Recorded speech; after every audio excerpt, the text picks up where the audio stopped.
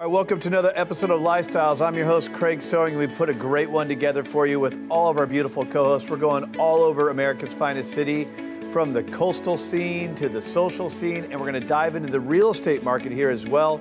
Let's go ahead and get another episode of Lifestyles started right now.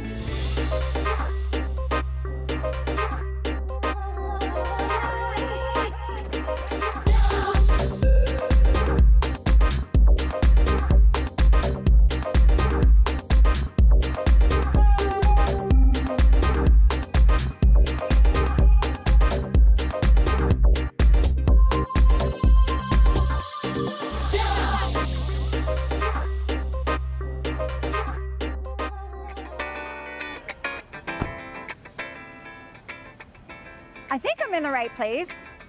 This doesn't look like much, but coastal expert Kip Boatcher has invited me for some killer brews and great food, and I hear a view to die for. I'm excited. Let's go check it out.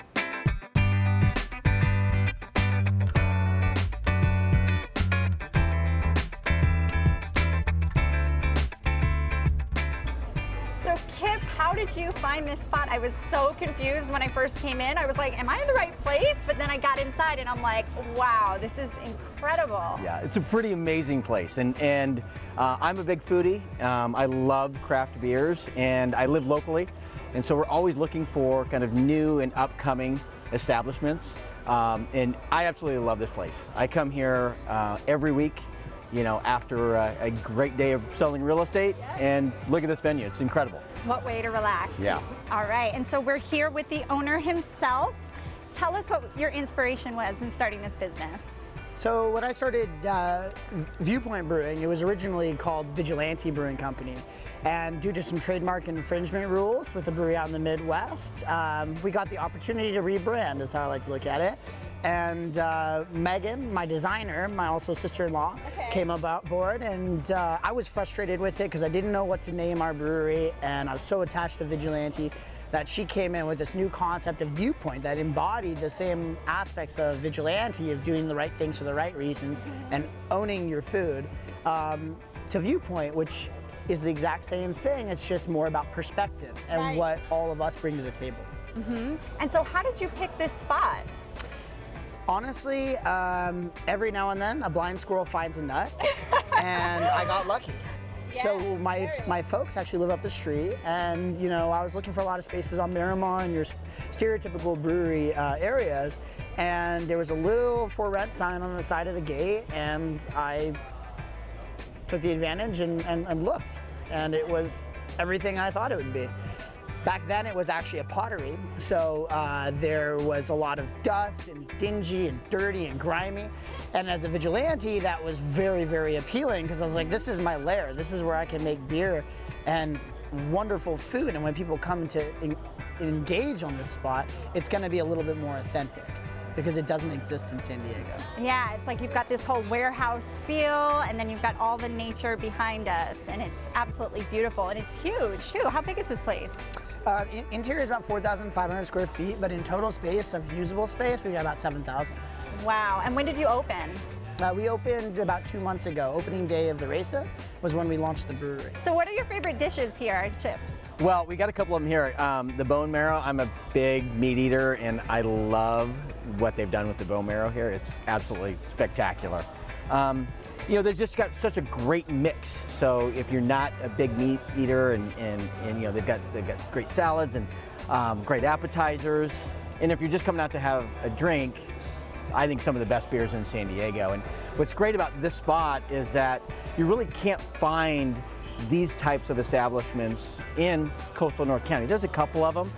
None of them are able to really serve the quality of food that Charles and Viewpoint is able to create here. And you know, I love being close. You know, I love being in the bubble, as we say here, and so such a cool spot. And what's great, it's not just a restaurant and a bar, but it's also family friendly. You know, so you can bring your kids, and you know, and they can go play cornhole, or they can go play rollerballs. You know, there's a lot of activities, and there's a lot of fun. And I think that's what's really kind of setting this establishment apart from everything else that we see in North County right now. Yes, absolutely. Yeah. And so you're making these beers right here. So We do make all of our beers in-house as far as Viewpoint is concerned. We do have guest beers on tap as well, and a lot of the beers that we carry from our guests have been people in the industry that have really helped us out, either with figuring out where to put my bright tanks and fermenters to, you know, how to better approach a recipe. So as far as like an homage to them and thank you, we put good beers on our list that come from those guys. So what are the beers here that we have in this flight? We have our stout, we have a red rye IPA, and then we have our Mosaic Pale Ale. So the Mosaic Pale Ale is one of our newer creations, which I'm very excited about because it's actually what's called a smash beer. And what a smash beer is an acronym. It stands for single malt and single hop. It's very much a simple beer, but with a lot of depth of flavor in terms of how we brew it. So how we hop creates this different amounts of aroma and different amounts of bitter. And honestly, my brewer Mo nailed it on that one. So do people just hike on up, just right along this path and just say, hey, I'm gonna just stop on off for a beer? Absolutely, all day, every day. That is so cool. In fact, when we were actually building out the location, we'd have all of our doors open, we were putting in beer tanks, and every single day people would stop by, when are you opening, when are you opening? Which was great and very inspiring because I know how much I needed to get open, and also time consuming because I wasn't building my restaurant, I was talking to everybody about what we were going to do. Petting dogs and... But the beautiful part about that is that they actually do come back and have become regulars. Okay. So for me, that's the icing on the cake. Very cool. So anything else going on in the Del Mar area that I should know about? Well, you know, Del Mar, from a real estate standpoint, is one of the hottest real estate markets in not only Southern California, but in the United States. San Diego was just rated by Realtor.com as the #5 destination in the country to live, which is pretty awesome. I mean, you know, here we are, we're almost at the end of September. We've got 75-degree weather. It's beautiful outside. The water at the ocean's still warm enough to really enjoy it. Yep. And there's just so many activities to do and really enjoy what this area has to offer. So whether you're looking to buy a home, rent a home, or invest, I mean, this is kind of the spot to be when you think about San Diego. And the you know, we love lifestyle. it. We absolutely love it. And, you know, places like this, I love places like this because I get clients asking me all the time, hey, where's a great restaurant to go? Or, you know, we're really looking for something unique. And off the beaten path. off the beaten path. Yeah. And I just, to me, this is what San Diego is all about. You know, you have all these eclectic little towns and villages, and you got great people like Charles that are thinking outside the box. Exactly. Not doing the big, you know, big chains, and so super successful. You know, they've had nothing but rave reviews since you opened up, and I expect, you know, it's just going to get bigger from here. Okay, Kip, well, I heard you think that you are the master in cornhole, so I am going to challenge you on a game. So, are you ready? Oh, I'm totally ready. I think you might have to take off your heels, though. Charles, I really appreciate you spending some time with us today and telling us about your amazing restaurant. I appreciate you guys coming by. Absolutely, thank you. Make the best player win. Yeah, me.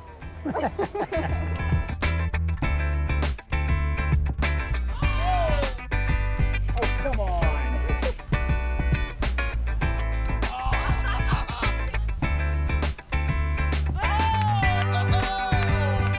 Well, even though you lost the game, Kip, I think we are both winners. There can't be any losers when you get to hang out at a super cool location like this.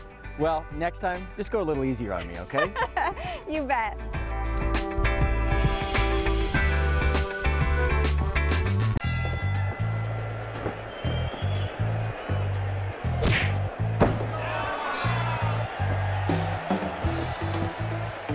We have a winner! Johnny, you won! You won! Grandma? There are certain times in life when you need a neutral third party to call the shots. I wasn't ready. I know, but I wasn't ready. I wasn't, you hear me? Keep it fair. Choose Oakwood Escrow.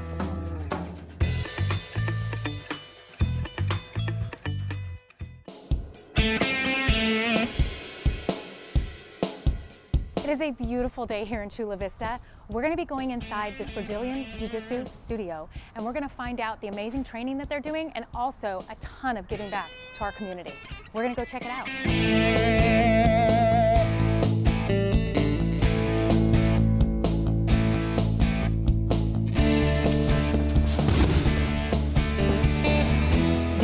Yes. We are here at the Alliance Brazilian Jiu-Jitsu Studio, and I have never done this before, so this is really exciting. Elias, it's so great to meet you. It's good to have you guys here. Oh my God. Thanks for setting this up. I'm excited about this right I am now. too. I'm a little nervous though, I gotta say. You're gonna be Don't be nervous, we'll be fine. I'm a professional, so you'll be fine. Elias, this is an awesome studio. Please tell me about it, how long you've been here, and a little bit about your background. I've been here for 6 years in Eastlake. I've been serving the community in Eastlake for about 6 years. I've been actually training for over 20 years. Wow. One of the first Americans in San Diego to start training Jiu-Jitsu. At that time, there was only 2 schools in San Diego. Now there's over 120, and I'm actually, it doesn't mean anything, but I'm actually the highest ranking Mexican American in Brazilian Jiu-Jitsu. That actually does mean something. Oh So I don't gosh. know, maybe in certain parts of the city it means something, but I always like to throw that around, like, you know, that's nothing official, but I am actually the highest ranking. So basically that means he's a bad man. In a good way. In a good way. In a good way. In yes. a good way. Yes. Yeah. A really good way too, because Absolutely. I'm really excited to talk about how much giving back you do. This is an awesome studio, and you're an expert at what you do, but you help disabled veterans as well, and you help PTSD veterans, correct? Correct, yeah. So how I got started in that is, you know, I've been training for over 20 years. San Diego is a military city, and you know, it's a self-defense that I teach, and it's one of the most popular, if not the most efficient forms of self-defense that anybody can learn. You know, children, women, men.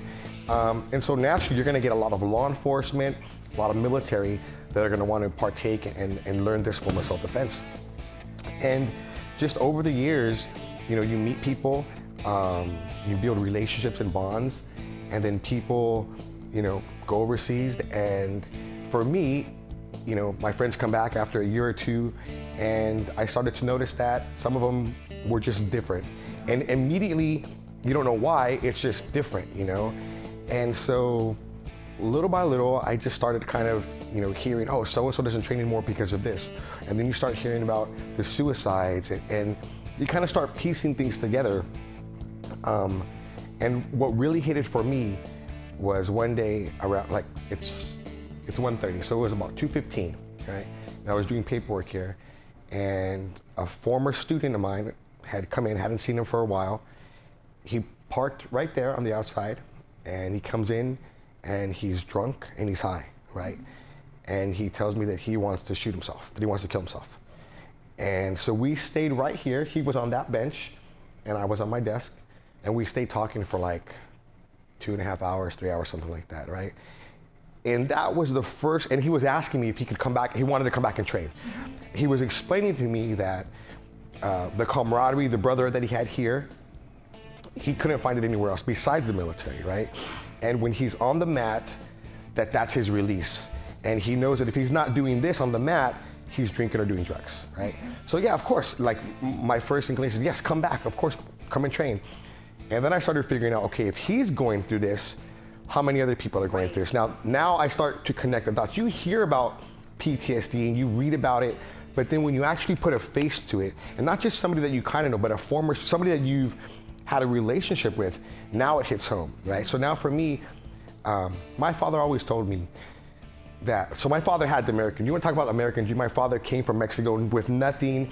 He built a construction company. He was very successful. Now he's a pastor. He brought over his 11 brothers and sisters. Like that, to me, that's the American dream. Yeah. And my father always explained to me, being successful is not about how much money you have in the bank. It's not about what kind of car you drive or where you live, what kind of house you're living in. Being successful is about how much you can give back, right? And so I feel that I'm very blessed to be like, let's be real, let's face it. I'm making a living off of teaching Jiu-Jitsu, right? I'm making a living off of working out every day. To me, I feel that I'm completely blessed to be able to, like, I have fun. Like I'm sure we know a lot of people that hate waking up in the morning and going to their job. They hate where they work. They hate where they make their money. And I can't wait to, like, I don't want to go home sometimes. Like, You clearly love what you do. Yes, and so I feel like I'm blessed, right? So for me, realizing that I'm blessed, I began to think, how can I give back?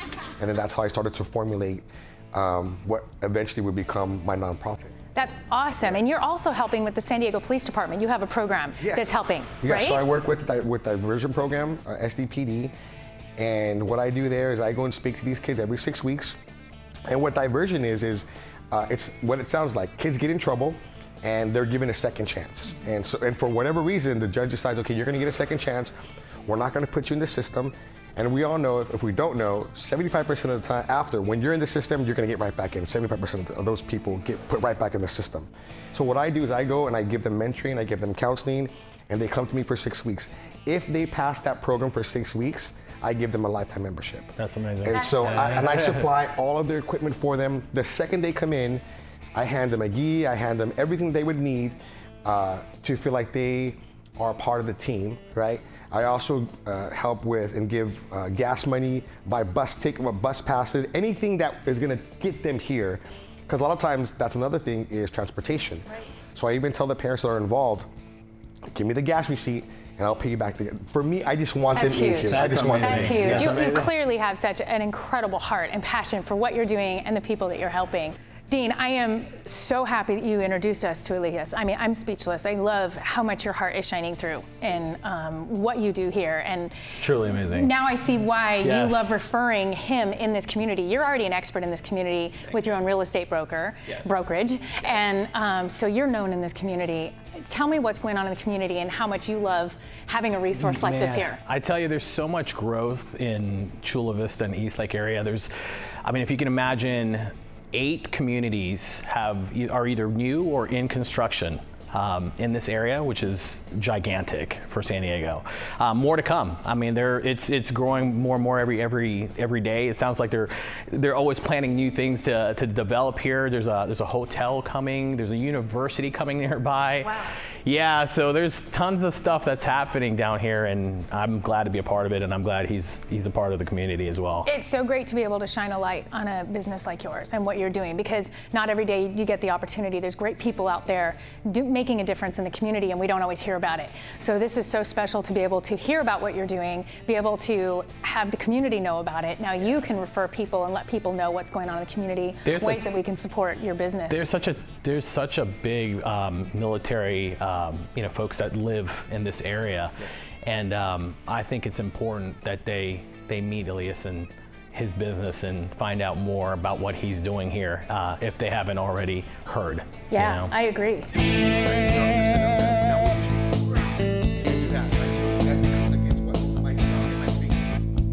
I love when I get the opportunity to meet amazing people like this that are going above and beyond to giving back. Biggest heart, incredible facility here at this Ju-Jitsu location.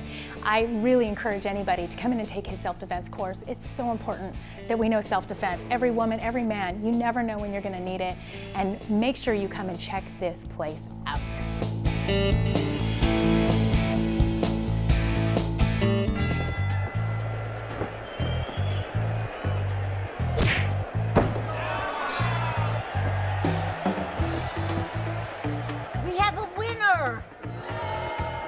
Johnny, you won! You won! Grandma? There are certain times in life when you need a neutral third party to call the shots. I wasn't right. I know, but I wasn't right. I wasn't. You hear me? Keep it fair. Choose Oakwood Escrow.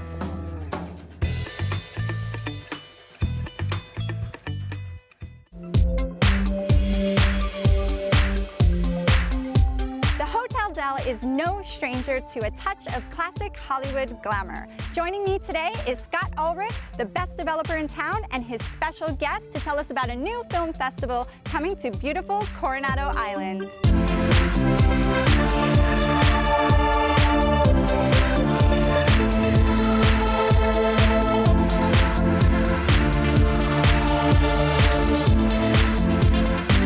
Thank you, Scott, for bringing me here today. Tell us why we're at the Dell and who's our special guest. Well, we're back at the Dell because the Dell does so much for the community. As the Dell's been a sponsor of all kinds of other events, they're also the presenting sponsor for the Coronado Island Film Festival that Doug St. Dennis, my guest today, has brought to the island. It was her vision, and she's the founder and the executive director of the film festival. And Doug's here to tell us about the film festival. It's upcoming here in November. Wonderful. So this is a brand new festival. Well, we're young and enthusiastic. We're just about to have our second annual coming up November 9th through 12th, which is Veterans Weekend, Veterans Day weekend. Okay. Perfect for Coronado with our military history. A lot of people coming into town. Yes, and And this hotel, which I've been coming to as a Navy junior since I was a little girl, and it has not lost its magic for me. And if I had had any idea that they would be our presenting sponsor, we could not do this festival without them. And they are wonderful, and as is the city of Coronado. They're a major sponsor. And the Village Theater, which is our vintage theater on Orange Avenue, 1947, about to have its 70th anniversary. We're celebrating that with the film Back to the Future next month.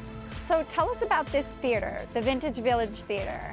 The Vintage Village Theater opened in 1947. As I said, we're about to celebrate the 70th anniversary of that. And I went to it as a kid. You went to it with your children. Exactly. And when films were 25 cents. Yeah. They were $1, I think. Yeah, well, you're younger than I am, Scott. But it fell in disrepair and then was shuttered for 10 years. We had no theater. And it was just a heartbreak for the community. And the city of Coronado heard and stepped up, and they partnered. And they became the partner in restoring this Vintage Village Theater with Lance Alspaugh of Vintage Cinemas. I mean, he's done this in Los Angeles and all over, and he's one of our most generous sponsors. And you were telling me now it's one of the top 5 vintage theaters? Yeah, it was named one of the top 5 vintage theaters in the country. And I love it because it's got murals, it encapsulates what Coronado's all about. Not that commercialized feel, it's that mom and pop, you know, your local shopping. Giving back to the community by just even going to that theater. And that wonderful sort of sidewalk, waiting in line to go in, and the buzz that goes on, and it's a favorite place. And we did, back in the preservation, we preserved the original Old terrazzo sidewalk, out in front. So that was there since 1947. We have the 1 4-day festival, which is a destination festival. And there's only one Coronado, and with Coronado Island Film Festival. How many festivals can call themselves Island Film Festivals? That's us. That's right. And what makes it special too for the community is it is a destination. So people come here and spend the weekend and browse and use the restaurants and shops and hotels and everything. And our restaurants are involved. Right. Our opening night party, which is going to be huge. We have Coronado restaurants, maybe 14 of them, doing tastes of Coronado. And then everybody leaves. That'll be from 5 to 6:30, November 9th. Then everybody leaves and goes to our opening night films. All the film venues are in Coronado. It's a walkable festival. If you don't want to walk, if you're feeling lazy, we have a free trolley that'll just be zipping around. 2 free trolleys, Just keeping everyone on the island. Everyone's on the island. Oh, yeah. And the community of Coronado has just embraced this. We have more than 200 volunteers. Most of them are local community residents, and they're so excited about it. The joy just spreads, you know. We're very enthusiastic. Our opening night major film is Darkest Hour, which is getting a lot of Oscar buzz. Really? That's about Winston Churchill. It stars Gary Oldman, and was shot in London, and it's produced by Coronado's own Lisa Bruce. Really? Local person? Wow. She That's great. grew I didn't know up that. here. Yeah. She's from a Navy family. Great. She also produced The Theory of Everything. Oh, I love that movie. Which she's wonderful. And she really has brought her film to Coronado, and she'll be there to meet everybody and introduce the film. Well, you've organized this and brought a lot of big-time judges as well, too. Oh, we have from all over Hollywood. Oh my gosh, we have this incredible jury of noted, and they'll all be staying down at Lowe's Hotel. All 3 of our major 4-star hotels are involved. The Marriott will host our music in the movies. We have a music component this year. We have Stephen Bishop. We have the filmmaker Ray DiFoletta is going to be our Director Award but he's also a musician, a jazz musician. We have panels. We have a woman in film panel, music in the movies, and then Leonard Malton, who is our... Everybody knows him. Everybody knows Leonard, and he came last year with us, and he and his wife, Alice, fell in love with us, and we fell in love with them, and he's back, and he's our festival host and honorary jury president. What was your philosophy behind starting this? It's so involved. Philosophy was the pure joy of film and the power of film, but you know, Coronado has had an enduring love affair with the movies and Hollywood since its very earliest days, and this hotel has played a starring role in it. I mean, staying here, Charlie Chaplin, all the old greats. Some Like It Hot. Oh, we had Some Like It Hot, yeah. filmed right on the beach. Oh, and this is so great because our signature closing night will be a screening outside, which we had last year, and it went over so well. We're doing it again. On a lawn somewhere? On the beach. Oh, where it was filmed. Wow, even better. And the Hotel Del sponsors this, and we screen Some Like It Hot, and everybody gathers around bonfires, and they're going to be grilling burgers on the beach, and it's just the perfect way to end this 4 pretty magical days. What is going on in the Coronado market? Because we've got this beautiful, revitalized theater, so many things to do here. Well, all what because of the Coronado Film Festival. Of the film festival. It's the Eisen's going to buzz, and we're going to have a big resurgence, for sure. Now the market's come great. We had a peak in the market here in 2006 and 7, and a lull that fell down to 11, and all the way back up to 2016. We kind of got back to where we were in the peak of the market 2006 and 7, and this year we've kind of kept that level going. I just checked it recently. We've had about the same amount of sales first part of this year as we had the first part of 16, and the prices are about the same. So we're holding. The market's great. Got a low inventory. A lot of nice, really nice special properties. It's a little bit top heavy.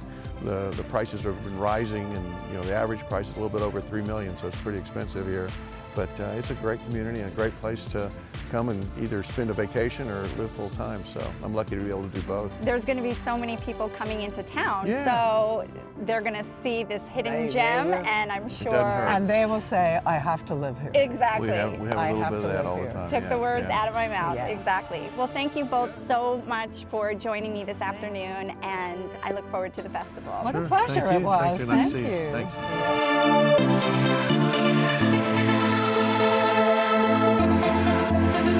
What a fabulous location this is going to be for the big finale to a week of incredible films, panels, and events. Be sure to block out Veterans Day weekend on your calendars. I'll see you there. All right, that's all for Lifestyle, celebrating America's finest city. Thank you so much for tuning in with us every weekend. And don't forget, you can engage in the conversation as well. Would love for you to follow us on social media, YouTube, Facebook, Twitter, Instagram. We're active on all of it, celebrating the greatest city in the greatest country on the planet.